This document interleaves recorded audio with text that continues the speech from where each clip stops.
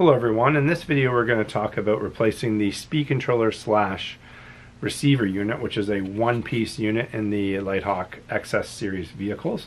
In the vehicles we've got three major electronic components. We've got this box here, which is your receiving unit from the controller itself, as well as the speed controller, which allows the steering servo on the opposing side and the motor to get the power that you want when you want it. So we're going to dive in here really quick.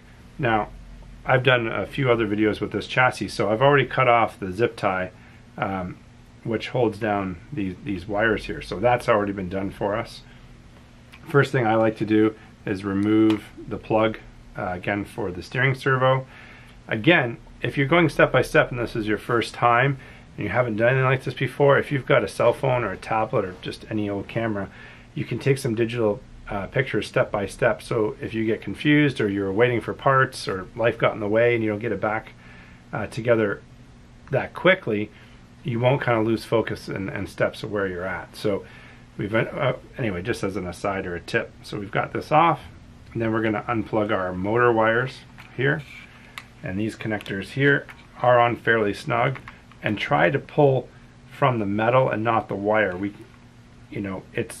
We've all done it in our lives where we take that plug and we pull it out from the wire, and the next thing you know, the plug's still on the wall and the wire's in your hand. So they are fairly tight, so we want to make sure we're pulling from the metal. You could use some needle nose pliers if you're just finding it a little difficult to get those apart. And then our battery connector, because we're not connected to a battery, which we definitely don't want to be when we're doing an application like this, is already free. So all of our plugs are undone now. Now we just have to take a Phillips screwdriver, and we're just going to remove the screws which hold it down. There are 3 screws. There's one at the front. Alright, so we've got our front screw out, and we're going to unscrew our 2 screws at the back. If you have a magnetic tip screwdriver, this will make your life easy as the screw comes off and pulls up that way.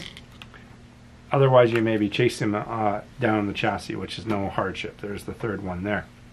So as you can see, this box is now removed and out of the chassis.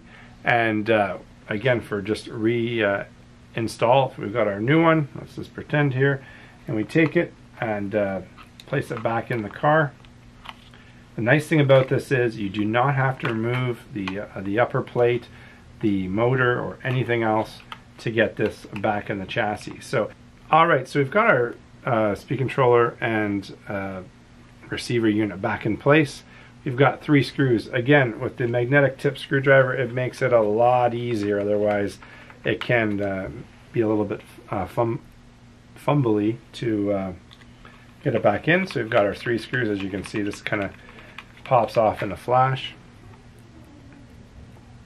And once we get these screws back in, which I recommend to do before we get excited and start plugging in wires. So once we get them back in, we're going to plug in our wires again, and then we're going to plug in our steering servo, and we're good to go. So check out our other helpful videos and tips and replacing components for the XS series or any of the other series of LITEHAWK vehicles you have. We're trying to do videos for all of them.